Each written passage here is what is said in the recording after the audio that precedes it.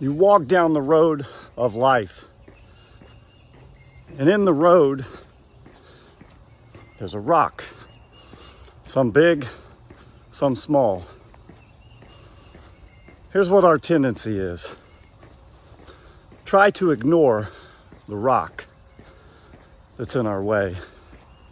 Try to act like it's not there. I do it, but then inevitably, I stumble on the rock, sometimes just stump my toe, and then I keep going and act like it didn't happen. Just ignore it. Sometimes I stumble on it and fall all the way down, and it's hard to act like it didn't happen. But I leave it there, trying to ignore it and not address it. But what if that rock couldn't be removed?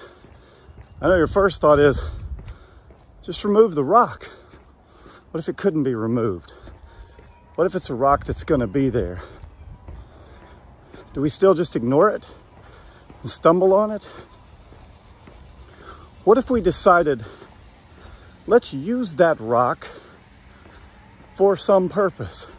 Let's use it to make us stronger, to learn something from it. Maybe let's pick it up and acknowledge it, carry it, and use it to make us stronger, to make our mind, our body, our spirit fitter, to make us more prepared for every rock that comes. Maybe that rock is meant to transform us, to strengthen us.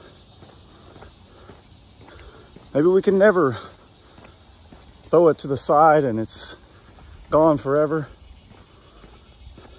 But instead of ignoring it, maybe we can use it. What's your rock that you're stumbling on, that you're trying to ignore? I know mine. Now I just got to learn to pick it up, carry it, and find the way it's meant to transform me. Moyo, everywhere we go, live your adventure. Don't ignore the obstacle, use it.